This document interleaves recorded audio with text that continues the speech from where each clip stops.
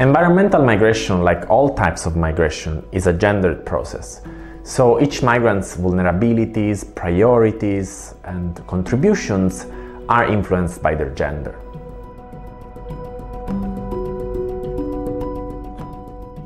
Sex and gender disaggregation are often used as synonyms, but they are not, and this has important consequences.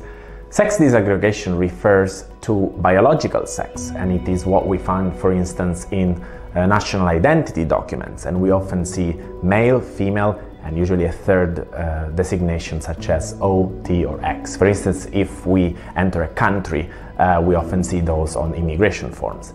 Gender refers to a person's gender identity, so it requires migrants to self-identify. And this is very important for migration, environment, and climate change, because a lot of work that is being done in this space is done through household surveys, for instance. And so gender is something that respondents should indicate. We need to also go beyond disaggregation and make sure that the gender perspective is integrated at all stages of migration data work, from the design of data collections methodologies all the way to data analysis and publication of data.